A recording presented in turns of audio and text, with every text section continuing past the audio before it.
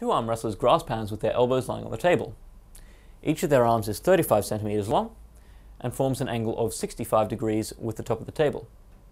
If a net force of 1.2 newtons is applied to the point where they're grasping hands, find the torque on the system. So in this case, we have two people grasping hands. Looks something like that. And the angle that they form is, what is that, 65 degrees. And this length is 0.35 meters. What we need to find for torque, if we're applying a force like that, is our distance away from the axis of rotation, which is the bottom of the table. And that will be this distance over here. Right? That's the distance between the force and the axis about which we are rotating, which is where the elbow is.